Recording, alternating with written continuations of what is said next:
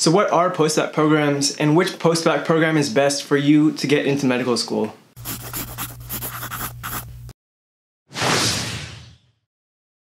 First of all, what are postbac programs? They're going to be programs that you do after undergrad. They're usually 1 to 2 years, and they can be certificate programs or special master's programs. So either when you're done with the program, you get a certificate, or you get a master's in things like science, immunology, biochemistry, things like that. The certificate or the master's doesn't really matter in my opinion. What really matters is what you got out of the 1 or 2 years that you were there and the grades you got in your classes and things like that. So postbac programs have different types of foci. So these are going to be a couple of main ones. The biggest target demographic is going to be for people that didn't do as well in their undergrad GPA and their academic performance as they wanted to, and that includes myself.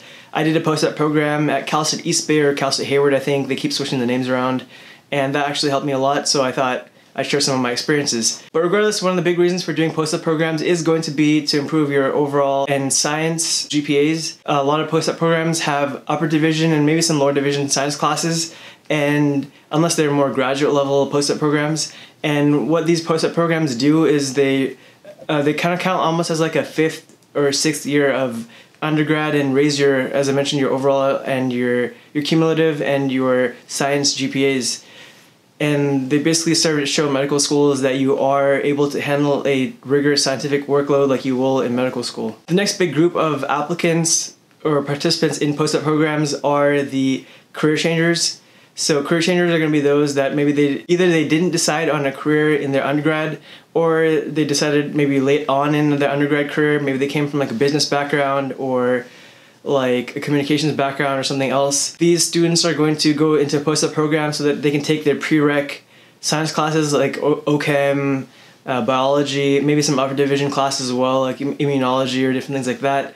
Maybe they need to take their MCATs as well, so some postbac programs will target all those things more comprehensively. So academic enhancers and career changers are going to be the main target demographics for postbac programs, but two other target demos are going to be the underrepresented minorities and the financially and economically disadvantaged students. So if you do fall into those groups, postbac programs may also apply to you, or maybe you fall into a couple of those groups, in which case postbac programs would be a better fit. In reality, you can actually do postbac programs basically on your own, where you sign up for like a state school classes, and maybe you study MCAT on your own if you need to improve your MCAT as well.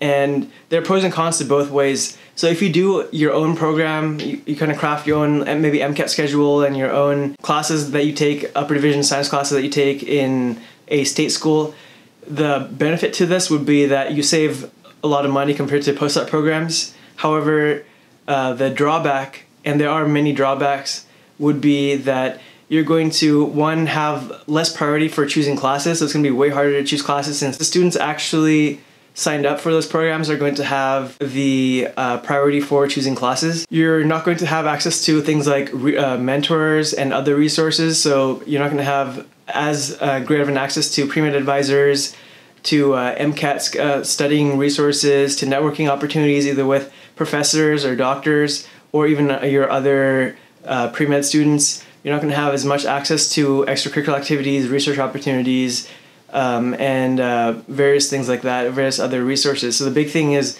the resources in pre-med programs, pre-med postbac programs that could help you out that you're missing out on if you do things on your own. Another drawback is if you're not very self-disciplined or regimented, it may be hard for you to keep on top of all of the work they have to do, and people sometimes fall behind and end up taking many more years to finish all of the classes that they wanted to do when they're studying on their own. So postbac programs, in my opinion, have a lot of pros.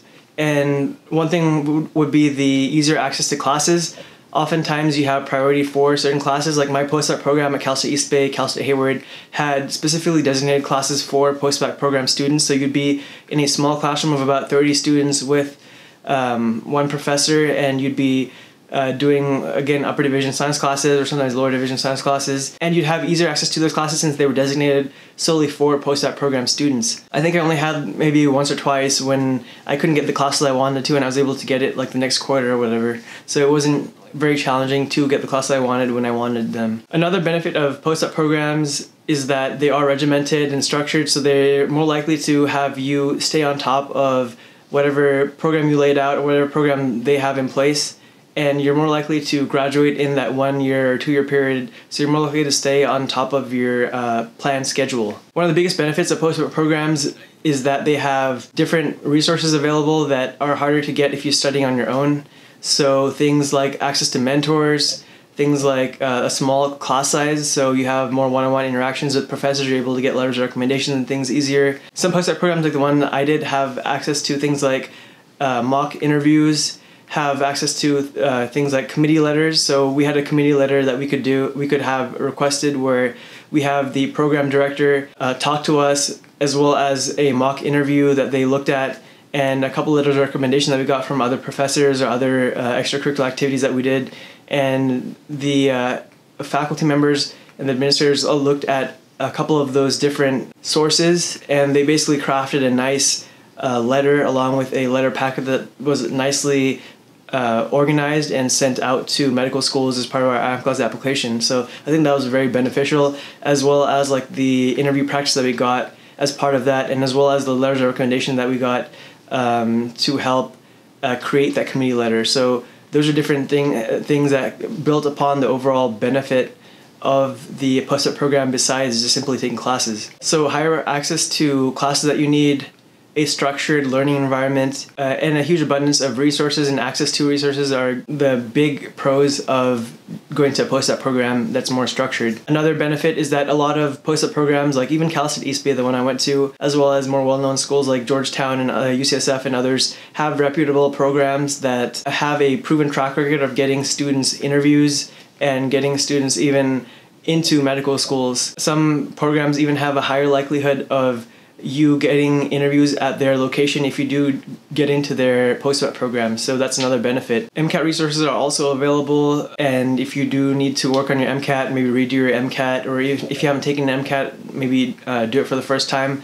Often a lot of these postbac programs will have like study groups, other resources are available, maybe even at a discounted price to help you do well on your MCAT. And overall, generally, there's a lot of access to pre-med advisors, since there are a lot of specialized advisors often designated for that program, so you have more access to them, less students competing for their time, and it's easier to build relationships with them, with your other professors, with classmates, and overall, the amount of resources and access that you have to opportunities is far greater in postbac programs. So the cons of postbac programs are going to be the expenses. Often, I believe, I'm not sure the current values, but I believe they're around $20,000 to $30,000 per year.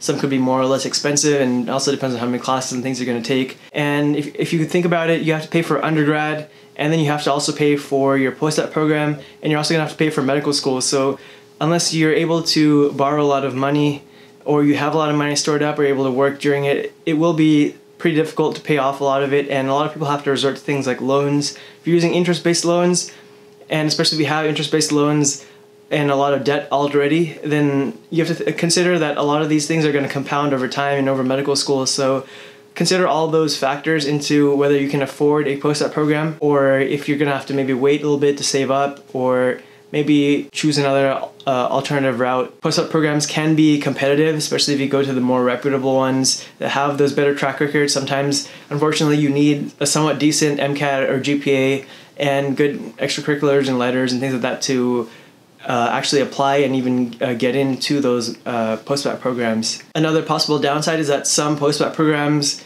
are somewhat impacted even in their classes, and it might be hard, still slightly challenging to get all the classes you want.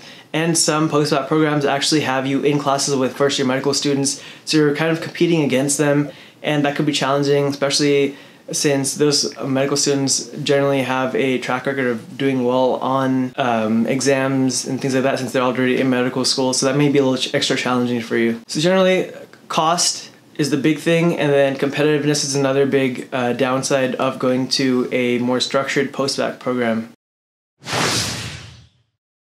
I would say choose postbac programs based on things like competitiveness. If you're competitive enough for that postbac program, the focus of the postbac program. So if the postbac program is meant to be just for academic enhancers, then if you're a career changer, you may not have those basic science classes or other things that you need to do well in as a pre-med applicant in that program. Or if a program's catered towards only underrepresented minorities, then it may be in your best interest, if you're not an underrepresented minority, to go to a different program. Choose programs based on the type of focus that they have and the resources that they have available, and if it fits well with your particular circumstances. Choose a program based on things like geography, where you want to live, and maybe if that's a med school or affiliated with a med school that you want to get into. And choose programs based on reputability. So programs that have, again, that track record of getting its students into interview spots and getting students actually into reputable medical schools that you'd like to get into. Those schools are going to have a higher chance of you succeeding in your med school ambitions. What I highly recommend is to, I'll include a link to the AAMC Postbacc program finder down below in the description box. And it basically has a nice online free tool that allows you to filter schools by location, by types of program, like if they're designed for academic enhancers or career changers or underrepresented minorities or things like that. And they may even have other types of program characteristics in that Postbacc program finder as well. So you can look through that and figure out what Postbacc programs work best with your particular situation and apply to those schools, and hopefully you get in. So in conclusion, our Postbacc program is worth it. In my opinion and in my experience, they're able to help me out a lot. And seeing how other students benefited from Postbacc programs as well, getting into good interview spots and getting into good medical schools around the country, I would say that Postbacc programs are worth it if you're willing to really devote a lot of time and hard work into making sure you do really well in your Postbacc program, as well as making sure you have the finances to actually pay for the tuition and fees for that program. So thank you guys so much for watching. Make sure you guys like, subscribe, hit that notification bell. Leave a comment down below as well if you have any other questions about Postbacc programs or any other things for pre-meds or in medical school or anything else like that. Or if you have any other questions, comments, or suggestions, feel free to leave them down below as well. Thank you guys again for all your support over the last several months. I wish you guys the best of luck getting into your Postbacc program or the medical school that you want to. And I hope you guys have a great summer. Take care.